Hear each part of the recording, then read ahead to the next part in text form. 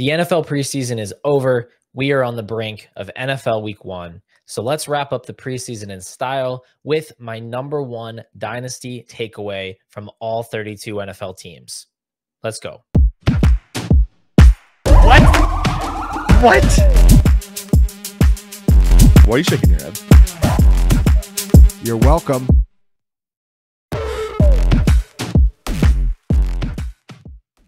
Before we launch into my 32 takeaways, I just want to remind you that you can get 10% off any plan at the Fantasy Points website using my code PURE10. Just head over there, fantasypoints.com/plans. You can get the NFL premium package. You can get the Fantasy Points data suite. Anything you need to stay on top of your game this NFL season, you can find at fantasypoints.com/plans. All right, we're going to go in alphabetical order here. So let's start with the Arizona Cardinals. My takeaway is that we need to be patient with Trey Benson. He is the clear backup to James Conner right now. He's probably going to have a limited role early in the season, but he did get the majority of the carries with the starters in preseason. The team cut Michael Carter. They're keeping Amari DiMercato as a third down back, kind of a specialist back, but Trey Benson is going to be the guy if anything happens to James Conner, whether it be an injury or just a drop-off inability. So be patient with Trey Benson. Might be a great mid-season buy low candidate. Next up, we've got the Atlanta Falcons, and we learned very little about this team in the preseason because they didn't play any of their starters during the preseason. In fact, they rested most of their backups, but there were 3 wide receivers that sat out the entire preseason. One of those, obviously, Drake London. The other 2, Darnell Mooney and Ray McCloud. So those 2 right now are your locked-in starters on offense, and that's great news for Drake London, that he's going to be playing alongside those 2 every single snap. Drake London is set up to smash, playing alongside those other wide receivers who aren't exactly the best target earners. So, the hype behind him this season is justified, and he is set to potentially be a big riser in Dynasty this season. For the Baltimore Ravens, let's talk about Rashod Bateman. He got an extension this offseason, and he received more praise from his coaching staff than just about any player in the league this offseason. The wide receiver depth behind Zay Flowers is non-existent. So we're probably going to see Rashod Bateman in close to an every down role for this team. This is year 4, and we've been playing this same game for a couple of years now, but Bateman has dealt with injuries. Everything coming out of Ravens camp is positive.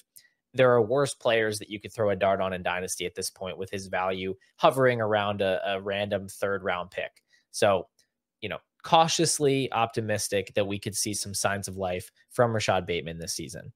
For the Buffalo Bills, it's the wide receivers that I'm interested in. Keon Coleman locked up a starting job for this team. He played all the snaps with the starters in his preseason action. But the other wide receiver that seems like a locked-in starter for this team is a bit of a surprise, and it's Mack Hollins, who played the majority of the snaps outside with the starters as well in the preseason game that he was healthy for. That leaves Curtis Samuel and Khalil Shakir basically fighting for one spot. Now, this could obviously change during the season, but at least to start the year, I'd be very hesitant to rely on either player as a weekly starter.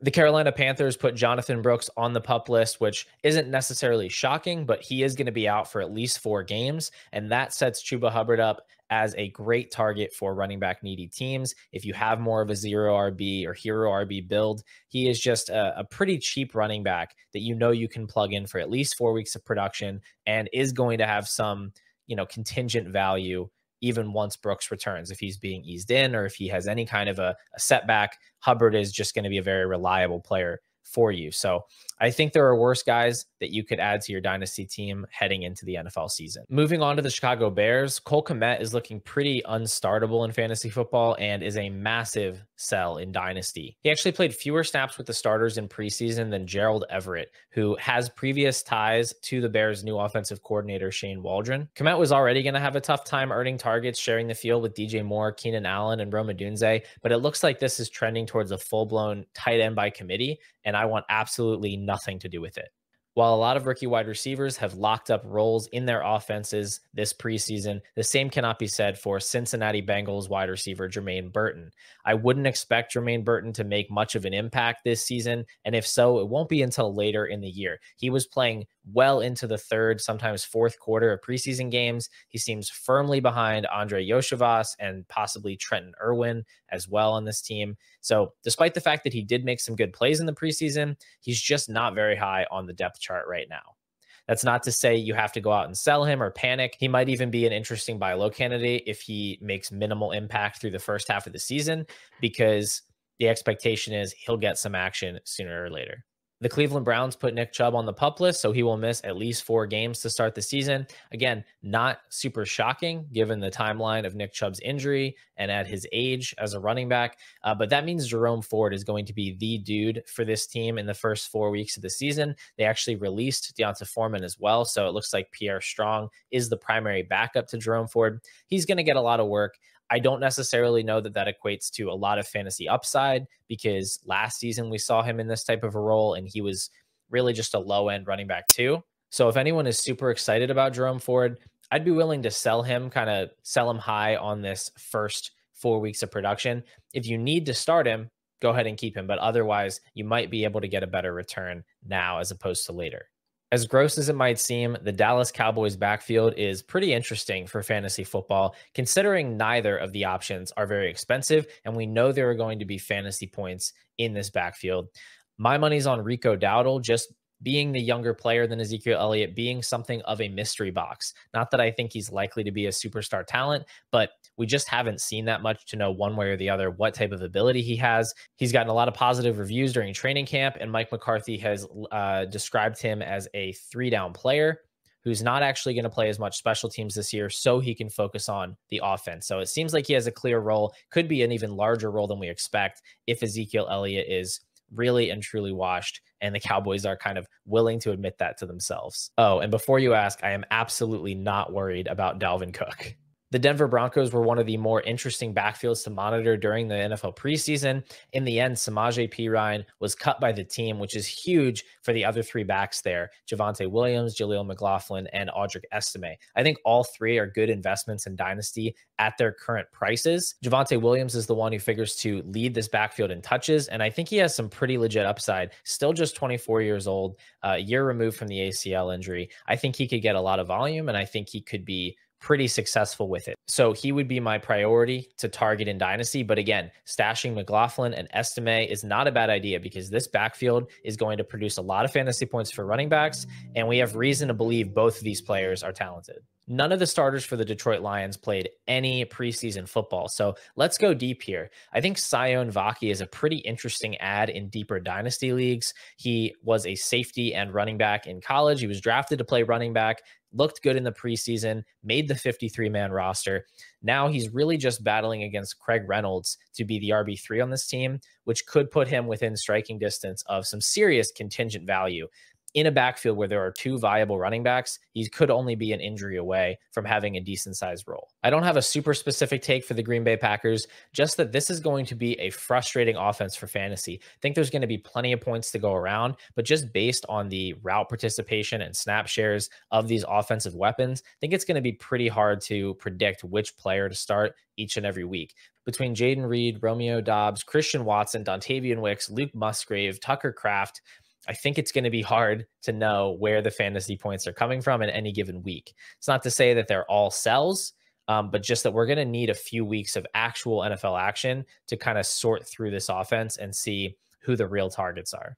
Moving on to the Houston Texans now, it looks like Cam Akers still exists. After 2 Achilles tears, I really can't say that I thought he would ever find his way onto a football field again.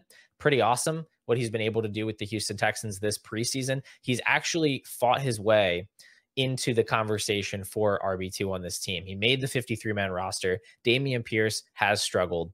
So I think he's definitely worth an add. If he's on waivers in your Dynasty League, why not? This is going to be a great offense. Joe Mixon has already had an injury this offseason. You might as well have Cam Akers just in case he's the handcuff for this team. On the Indianapolis Colts, I'm getting excited about A.D. Mitchell, who has been manning the slot actually in the preseason with Josh Downs out. I don't know that he stays in the slot once Downs returns, but it's clear that the team views him as more of a versatile wide receiver. I think he eventually does overtake Alec Pierce for a role on the outside, but the fact that he can play inside and outside, that's good for his value. That's good for him getting opportunities early in the season. And I think you could actually see Downs play outside a little bit. He had some success there as a rookie. These guys could actually swap back and forth. But either way, good signs for Mitchell. And despite me not loving his prospect profile, it does actually look like he's set up for success in his rookie season. Brian Thomas is another rookie wide receiver who could get off to a hot start with the Jacksonville Jaguars. He has already locked up a full-time starting role on the outside. He's going to be playing across from Gabe Davis, which is also good news for him, just given that Gabe Davis has really never proven himself to be a high-end target earner in the league. So Brian Thomas could emerge as the wide receiver one for this team sooner than later. His skill set is a perfect fit for Trevor Lawrence. Former NFL insider Adam Kaplan actually laid this out on the Fantasy Points Insider show that Gabe Davis is set up to take more of the Zay Jones role, which is more of the field stretching, 9 routes type of role, whereas Brian Thomas is set up to take more of the Calvin Ridley role with some of those deep crossing routes. And that's going to be the more fantasy-friendly role, in my opinion. The Kansas City Chiefs signed Samaje Perine after he was released by the Broncos, and some people seem to be worried about Isaiah Pacheco. I don't think that we need to be worried about Isaiah Pacheco. Samaje Perine probably going to take a lot of the 2-minute drill and long down and distance snaps. So that's been his specialty. That's probably why they brought him in, to play kind of that Jerick McKinnon role. But even down the stretch last season when Pacheco was averaging over 18 points per game, he never got to 30% even long down and distance snaps.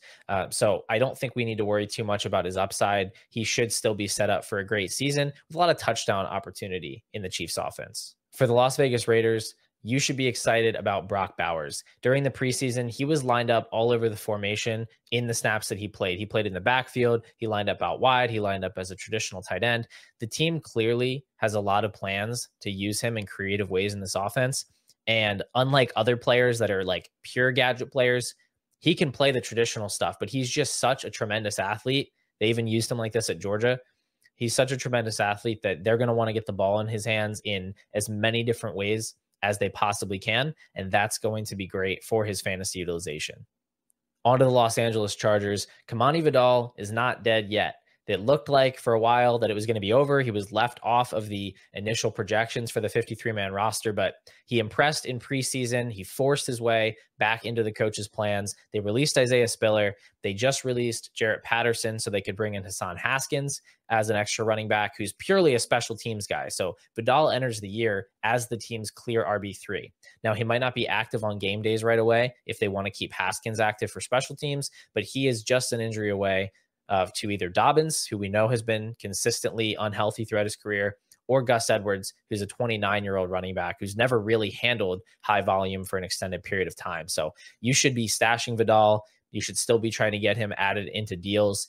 There's a lot of upside here if he finds himself in a starting role for the Chargers.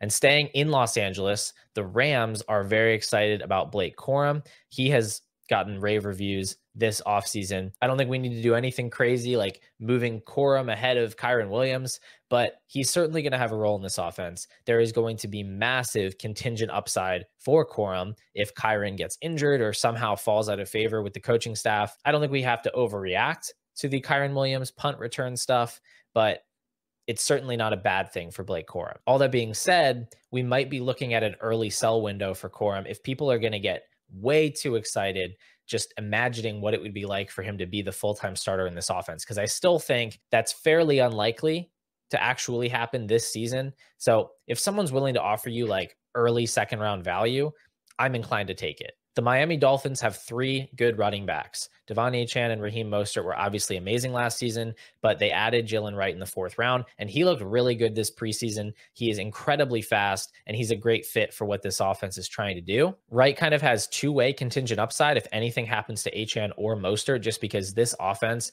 is capable of supporting multiple running backs. So Wright is a great player to have on your team right now, and he should be ready to step into a more permanent role if and when Raheem Mostert gets hurt or remembers that he's a 32-year-old running back. I have another deep stash here for the Minnesota Vikings, and that's Jalen Nailor. I don't think we learned a whole lot about the Vikings starters this preseason other than the transition from J.J. McCarthy to Sam Darnold post-injury, but we did learn that Jalen Nailor has locked up the wide receiver 3 position. He actually sat out of the last preseason game, and albeit on a very, very small sample, he has flashed some level of efficiency when he's been on the field so far in his short NFL career. So going into year 3, he could be a name to monitor, and he's in a good offense. So at the very least, he's worth a speculative add. just to see what his role actually looks like in the first couple weeks of the year. Moving over to the New England Patriots, I did actually touch on this in our last Dynasty video, but it's worth reiterating that Jalen Polk is a full-time starter for this team, and he's going to be competing in week 1 with the likes of KJ Osborne, Tyquan Thornton, and a banged-up Hunter Henry for targets. So he could actually get off to a pretty hot start. I really won't be surprised if he is the lead target earner for this team right from the jump. Those other guys, they're just proven mediocre talents. So I think Polk could actually be a big dynasty riser, and it could happen very quickly. For the New Orleans Saints, I think Taysom Hill could be a legit fantasy tight end this year. In fact, Fantasy Points own Jake Tribby thinks he could push for top 10 status. He played 65% of the snaps with the starters in the preseason. He played multiple snaps at running back, fullback, tight end, outside. They're going to use this guy all over the field. And he has arguably more contingent value than anybody else in the league because he can benefit from injuries at literally any position: running back, wide receiver, tight end. Whatever happens, the solution for the Saints might just be more touches for Taysom Hill. Moving on to the New York Giants, I think you need to be buying Tyrone Tracy. He looked like the clear RB2 in the first preseason game before he suffered a low ankle sprain. I think some of the heat has kind of worn off, just people not seeing him, but he's going to slide back into that role when he's healthy. And Devin Singletary is not the most insurmountable obstacle in the world. So he could have some serious dynasty value moving forward. For the New York Jets, Braylon Allen looks like a pretty high value handcuff right now. Breece Hall obviously is locked into that RB1 role, but Braylon Allen locked up the RB2 role this preseason, and he's reportedly looked good even as a pass catcher. So he could take on a pretty large role if anything were to happen to Breece Hall. For the Philadelphia Eagles, I'd like to talk about the newest member of the offense, Jahan Dotson. He has no more dynasty value remaining. I mean, he was already terrible in year 2. He had under 1 yards per out run. That's the type of thing you just don't really come back from as a fantasy wide receiver. But the fact that the Commanders were willing to trade him to Philadelphia when they're trying to surround their young quarterback with weapons, and the best wide receivers they had behind Dotson were Olamide Zaccheaus and De'Ami Brown, that says a lot about Dotson. I would sell him for really anything that you can get at this point if there's someone who still thinks that there's opportunity for him in this offense. On the Pittsburgh Steelers, I think you need to be avoiding Pat Freiermuth in fantasy and in dynasty. He had a pretty low route rate in the preseason, and we know Arthur Smith is always up to some shenanigans when it comes to personnel. It looks like he's going to keep Darnell Washington and Michael Pruitt involved in this offense for reasons beyond our understanding, but that's going to limit Freiermuth's upside and lower his floor. So I'm just kind of staying away from him at this point. Moving on to the San Francisco 49ers, Jordan Mason needs to be a priority add in Dynasty. If he is somehow on your waiver wire, you need to spend everything, all your fab. Go get Jordan Mason. He is now one of the better handcuff options in the league now that Elijah Mitchell is on season-ending IR. Mason was already overtaking Mitchell as the RB2, so clearly he has shown the coaching staff something that they didn't see in previous seasons. Look, he's just one Christian McCaffrey calf strain away from high-end RB2, low-end RB1 weekly production. On the Seattle Seahawks, don't sleep on Kenneth Walker. He's been getting constant praise from a new coaching staff that says that he's capable of being a full-blown workhorse. They let him sit out the whole preseason. Zach Charbonnet did play a little bit, he has the RB2 job locked up, but they did want to see him a little bit. They did not need to see Kenneth Walker, and it sounds like he could legitimately get more passing down work this year. We know he's a great rusher. If he can add the receiving element, he has a lot of upside in fantasy. For the Tampa Bay Buccaneers, I think Jalen McMillan is going to continue to be a big dynasty riser. He has already won the wide receiver 3 job from Trey Palmer, and he has proven an ability to play outside, which was a big question based on his college profile. But Chris Godwin will be in the slot, which means Trey Palmer, at least in 11 personnel, is going to be playing outside. We know Mike Evans is a great receiver, but he is 31. The end can come fast for these older receivers. In the meantime, Jalen McMillan, probably not going to be a guy you start every week, but we should have optimism about his ability to play, and there should be opportunity opening up for him in the future.